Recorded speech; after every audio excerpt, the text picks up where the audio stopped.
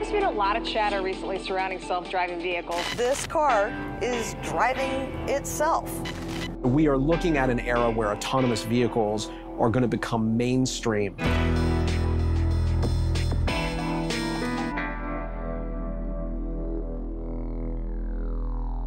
My name is George Hotz. I am the CEO of Comma.ai, and we have a self-driving car.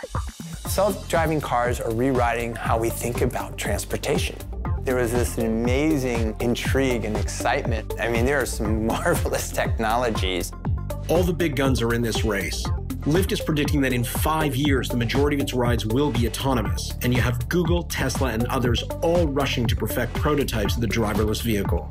And then you have George Hotz. You broke the code. This whiz kid who made big news as a teen for hacking into the iPhone and the PlayStation, trying to leapfrog all of them by building his own autonomous car. Today, the first iPhone hacker built a self-driving car in his garage. So from his garage, George is rewriting the autonomous race with plans to ship out, direct to consumer, a do-it-yourself kit that turns your car into a self-driving vehicle. The Comma.ai is actually a product. It fits inside a small box, no weird wires going everywhere, that people will actually be able to buy and install in their own cars. It's a little smaller than a shoebox. You'll remove the rear view mirror, you'll attach this device, you'll plug in one wire from your car, and you'll be good to go. Basically, the way you used to engage cruise control on the car, you now engage the Comma driving system. The Comma driving system doesn't just do the gas like cruise control, it also does the brakes and the steering wheel.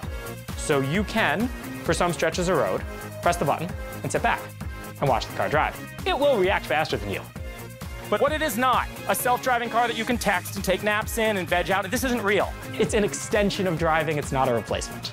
We have a model in the car which looks around at its surroundings and then says, okay, given what I currently see and what I have seen, this is what a human would do in a similar situation. If it's not confident, it disengages. It beeps and the human has to take control of the car.